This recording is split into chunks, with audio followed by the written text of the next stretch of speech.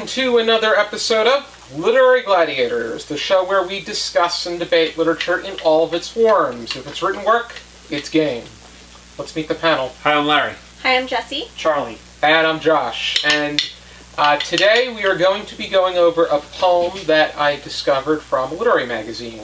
Literary magazines are something I've been looking to get into because they are a great source for new and upcoming writers to make their way into the writing field and provide readers with that sense of attention. The magazine that I picked this particular poem from is the Gettysburg Review, and the particular poem we are going to be discussing is one that amazed me. And that is the poem about Chuck E. Cheese a friend posted on Facebook. I love Chuck E. Cheese. Don't judge me. I had like 12 birthdays there. They said, okay, really? No, don't judge me, Charlie. I don't like Chuck E. Cheese. I won't. And I liked it as a kid. I went once as a kid. I took a kid there once, and I was like, oh, this is a terrible place. Well, it used to be better when I was a kid because they had real arcade games in there. Yeah, I know. That too. The tubes you can Instead climb of the ball everything pit. is like some scam. And everybody got a prize. The redemption games, you get the same amount no matter how good or bad you do.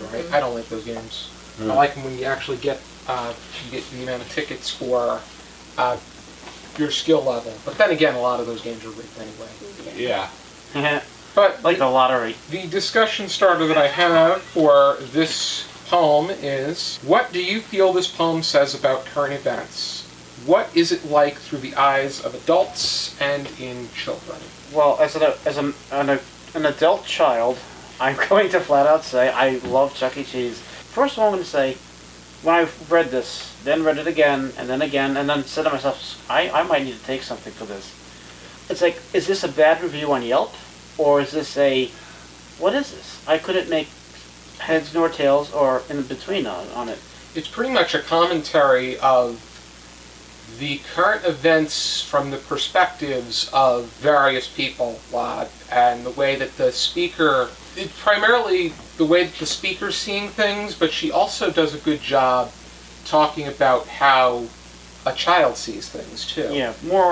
And it's just sad that the child, to them, Chuck E. Cheese is their utopia. It's an area where they feel... Where a kid can be a kid.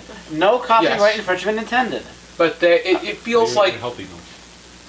They have a great sense of control, and it's carefree too. I think the most powerful line in this poem is, and I quote, "But rather it starts and ends with the sound of my son's voice in the bathroom of Chuck E. Cheese as he lovingly whispers to no one while peeing, 'I wish my home was here, wistful as faraway kites or as mist near an island.'"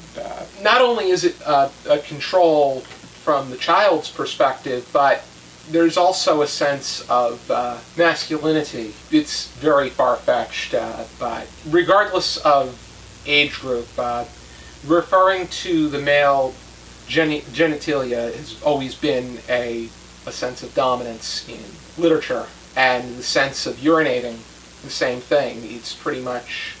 I drank all my apple juice. I have to take... That's how dogs mark their territory and all that stuff. So there's a basis. There's an animal instinct to it, and we're animals after all. Yes, but based on what you were saying, I think it's a critique of American culture. Kind of fear for the next generation is what I got of it. It's like that too. It's like this stuff that a kid should not have to even be thinking about. Is somebody getting their head cut off somewhere? Right. But it is so much everywhere in culture now, right? With these kids on social media, seeing stuff and ISIS and and all the gory and violent movies and all the gory and violent TV shows. I don't know. I think you can kind of be surprised what kids come up with on their own.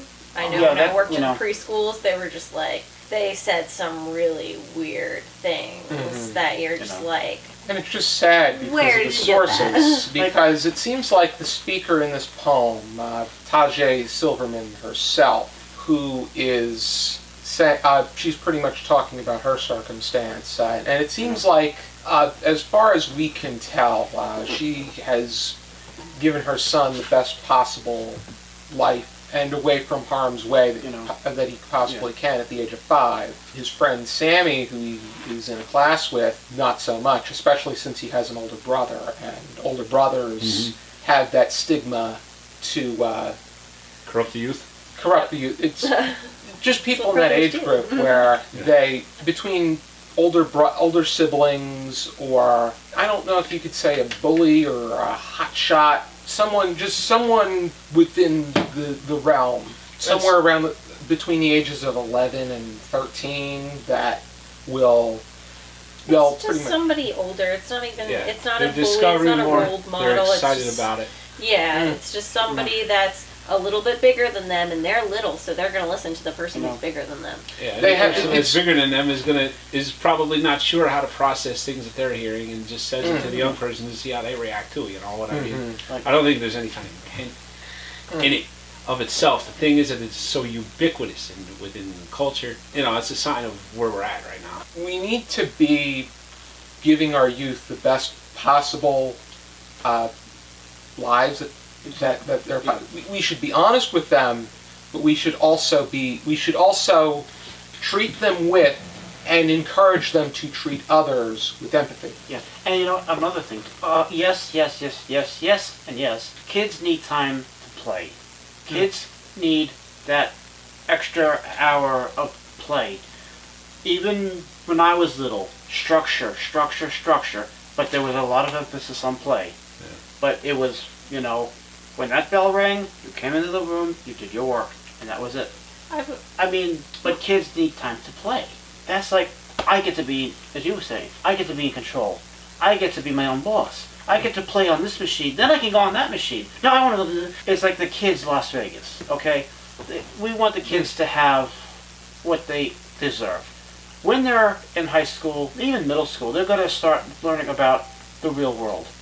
Maybe even earlier, too. I feel like the one thing that a lot of people forget about when it comes to kids is that, yes, they're children, they're innocent, but you are training them as children to be adults. Exactly. And it's very important to make sure, don't wait until they're adults to start teaching them about, things that they might have to face. You kind of have to slowly introduce it. And, well, this is extreme. I'm not saying, go home and say, hey, this is what it looks like when somebody gets their head cut off on Chuck E. Cheese. Right. Like, you don't want to do that, but, you have to find... Like, you can't shelter them from the bad in the world, because eventually they're gonna, witness but the it, thing and you have to talk to them. The thing about it is that the world is so bad that it's out of hand. There's only so much that you can do, and only so much time you have before they're going to find things out on their own. There's nothing, and that's you can't why if you prevent it. Slowly, kind of like talk to them. And what I gathered from the poem is, here she's shocked, like, oh my God, my son's talking about somebody getting their head cut off at a place like this. It's supposed to be family friendly. Yeah, and I can understand the shock, because that is something like you don't expect your 5-year-old to be talking about after a day of eating pizza and playing games. And but pizza. It's at the same time, you can't ignore it because they heard that from somewhere. You have to talk to them about it, because, I mean, as I'm a little bit more optimistic. I believe there's more good in the world than there is bad, but there's still bad, and you still have to address it before they have to learn to process it on their own, because everybody, most of the people who have witnessed a lot of bad in the world, when they have to process it on their own, come out with bigger issues. Right. And you don't want that either. Exactly. So you want kids to be kids, but you need to address the things. And I agree. You have to totally agree. It's just sad that it comes out of a place like Chuck E. Cheese. Well, I mean, no, because even Chuck E. Cheese, where are you? You're at a place with an animatronic rat. You know what I mean? It's like, I don't want to hear it. It's not. It's an indictment of American culture. I really think it is. And it's the ultimate cesspool of germs. Can't hear you. Yeah, well, I mean, that's... I like Ratatouille. Well, a much bigger deal. That ball pit is a cesspool of... Yeah, and so are rats. Yeah, but I mean, if you think about it, so are children. Mouse. Children touch and spread everything. So... not a cesspool of germs and noise, exactly. And the ball pit. Rats get dirty in their own way. Yeah. All kinds of problems. The good news about the Chuck E. Cheese next closest to where we are is if I were to ever go with Charlie, I would leave Charlie there, and I'd go a few buildings down to Barnes & Noble. Me too. I would go in Barnes & Noble as well, but I would, of course, take all the precautions necessary before entering. I would do the same thing. I like But like, the princess. I actually, the reason I love Chuck E. Cheese so much is because, yes, the fun, the freedom, but have I been there in the past 15 years? No, sadly. But, the Pizza Man is a drummer. I'm a drummer. I would always try to get on the stage to play the drums, and they say, you know what, screw it. Let him do it. But that's How is it like good playing the memories, drums and that's up what it at should be. Pizza Man didn't want to share his drums with me. Oh, yeah, I would imagine it's pretty tough. And especially if you're the birthday, having a birthday there again. Yeah, going to Chuck E. Cheese. Memories. Yeah. Chuck E. Cheese, like, I have nothing but fond memories at Chuck E. Cheese. Same here. I'm sure everybody else has good memories of Chuck E. Cheese. Like, it wasn't until years later that I realized it's an animatronic rat. I'm going to sit on you. I did have They're going bankrupt. I did have, yeah. What? They're going to struggle because of everything going on. No. But sorry, I don't mind. I'm having a mental breakdown. I did have 2 birthdays there in 1st and 2nd grade, and I've been to several birthdays and events there. But yeah, when I was a kid, once you get to a certain age, there was no Chuck E. Cheese around. There was no just one up in Paramus. Yeah. But what were your thoughts about the particular details? Some of my favorites are was not about the Chuck E. Cheese across the parking lot from Target where we celebrated my son's 5th birthday yesterday. Though the poem was a fucking masterpiece, according to the friend who posted it, and who, as it happens, is an expert on masterpieces, having trained to decipher love letters, poems, and sacred decrees that for 900 years have been stuffed in a synagogue's attic in Cairo because they contain the word God. From the gist of how it starts, it's people on I didn't realize that was the beginning of the poem. I had to read it like a few times. I was just like, people on Facebook. Is this somebody just making a comment about I know, that's what I was thinking. People on Facebook have an air that they are the authority of all that is. It's these people that walk around Facebook like they know everything. Right. You may be schooled in a certain thing. Like, you may be a doctor. You may be a lawyer. But if you don't know everything, because if you knew everything, you probably wouldn't waste your time on Facebook. No. Yeah, you would know how to get rid of all that malware. I'm getting to that conclusion. That's what I was going to say. More of a playing devil's advocate. Aside from sharing information about literary gladiators, catching up with actual things that I want to know about people, and reading messages, everything else is. I don't want to see a video on how many people you... Scabs and... I'm a bit of a troll on Facebook.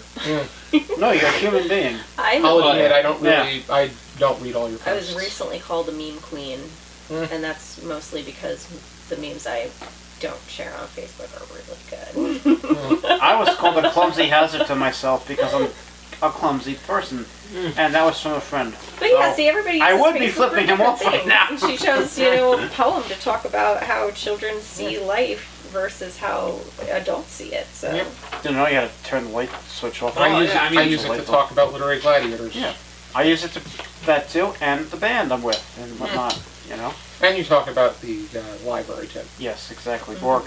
But vacuums, food, drums. There was a poem that Silverman said inspired her to write this, written by Campbell McGrath, called Benediction for the Savior of Orlando, which has to do with people involved in commercialism for kids and kids' activities. First they go on to talk about Disney World and the other Orlando parks. I swear to God, I swear on the almighty drumstick. Nice, I'm a species.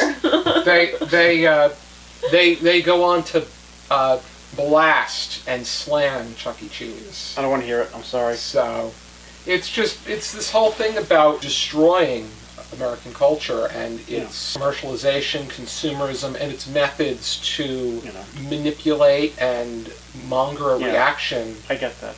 Strip malls. Initially out of the youth, and then ultimately out of everybody. They try to reduce you to a consumer, and that's it. Right? Yeah. And that's where the messaging from media is trying to get you to be just someone. They want you to consume. Their goal is their goal is ultimately to control through entertainment and what they consider as assistance and help and make happy and look for people to comply. Yes. I'm going to say one thing. I might be digressing slightly. Don't crucify me. But when you tell somebody to like or share or post, you know, if it's something like what we're doing or something like a faith-based or work or something that's not like, hey, if I get 100 likes, I want to take my car and drive it off a building. Because, believe it or not, some people will do that for attention. So, I mean, again, I am slightly digressing. Soupy Sales was able to get people to take money out of their parents' wallets and send it to them. And yeah, and then it's like, in exchange, he said he'd send them a postcard from Jamaica. And you have kids that will actually do that. Oh yeah, and that's it. He got in trouble for that. You know, I want the attention. It's all about me. Okay, yeah, not really, but you know, I respect what you want to post, but don't say, oh yeah, I also need $1,000 because mom found out about the car that I ruined. LOL. That there's no intelligence to that to me. I'm sorry. And I did see a post. I don't know. A long time ago.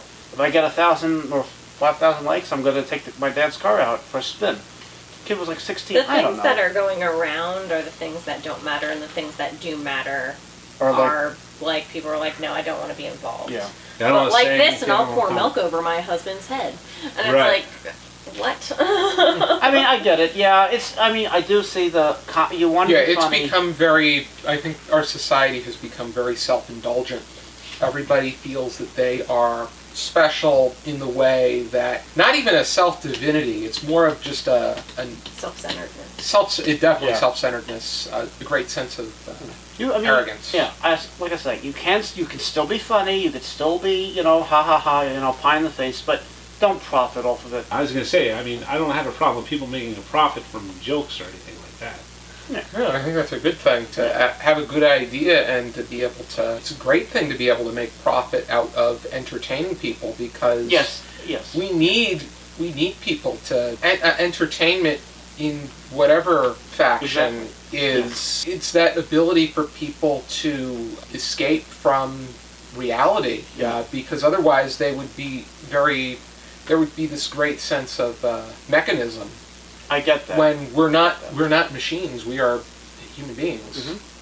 Yeah, but you know, I mean, escapism is dangerous too because it distracts you from the things, right? Like, I mean, if your reality is in such a place where you can't stand it, you need to escape from it. It's the ability to be able to balance that.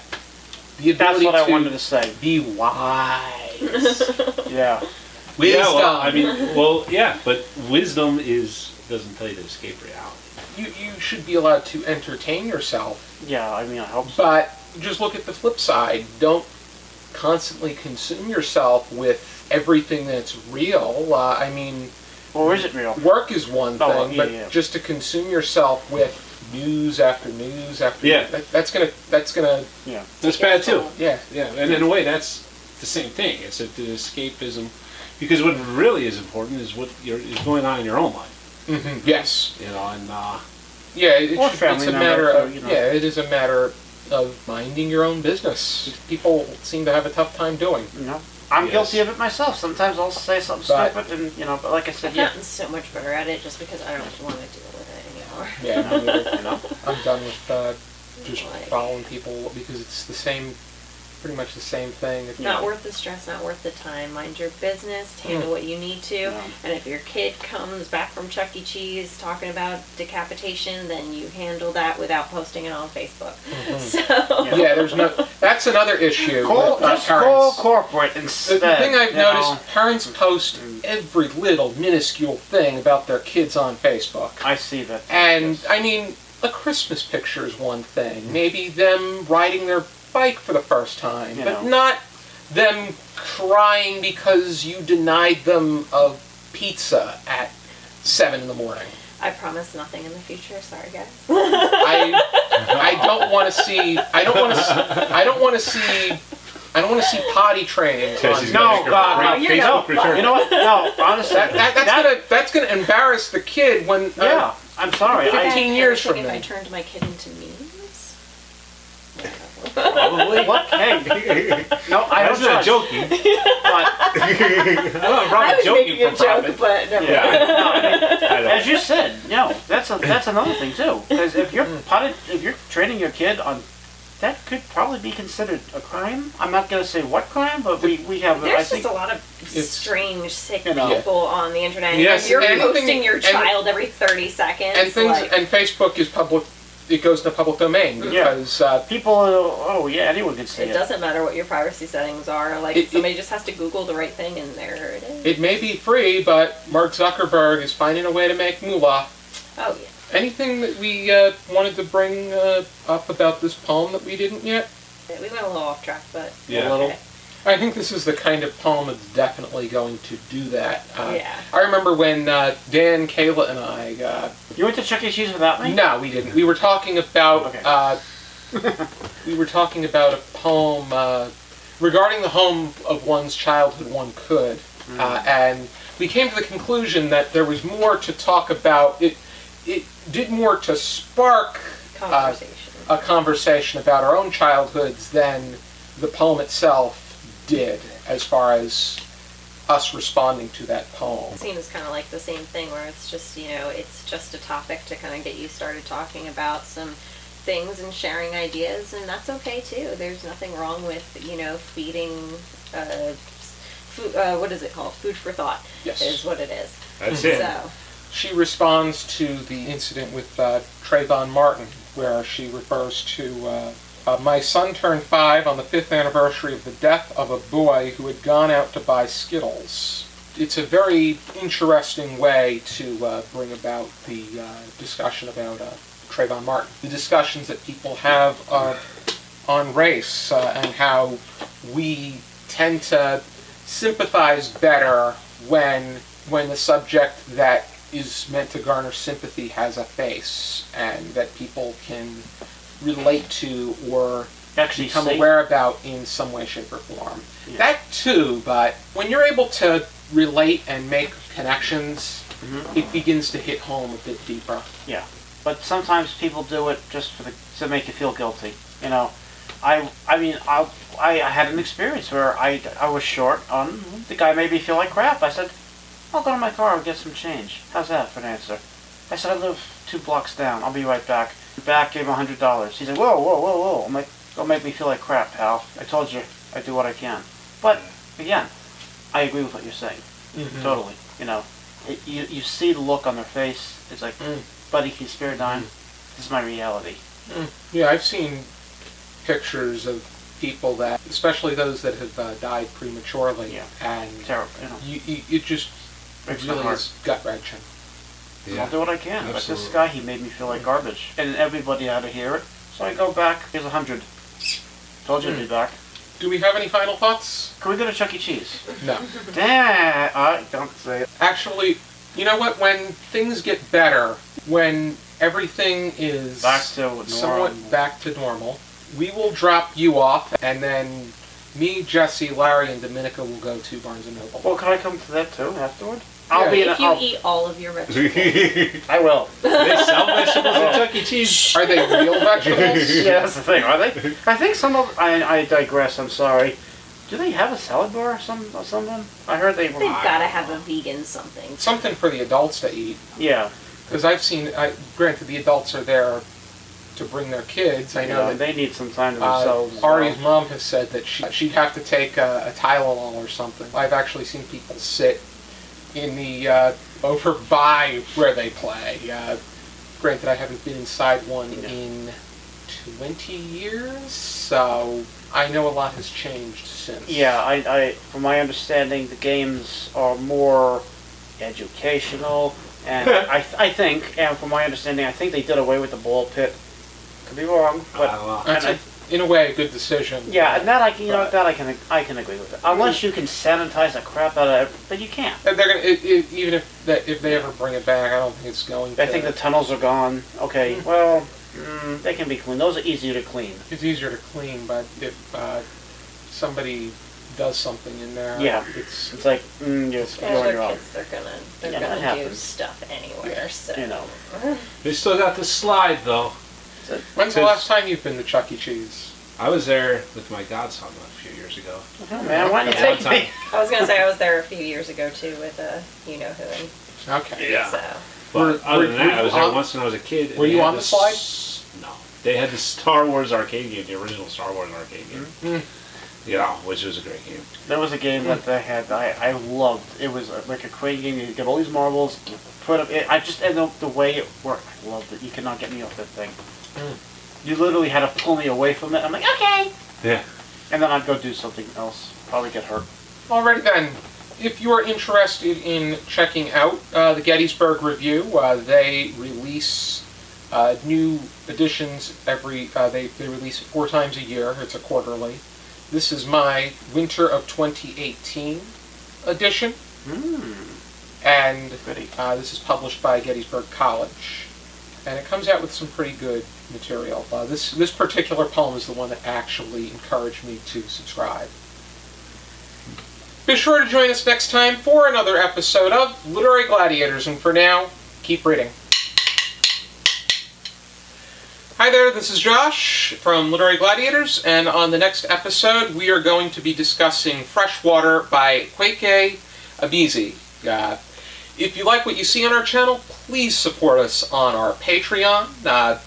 The more money that we have, the more material we can provide for you guys. Thank you for tuning into this discussion, and for now, keep reading.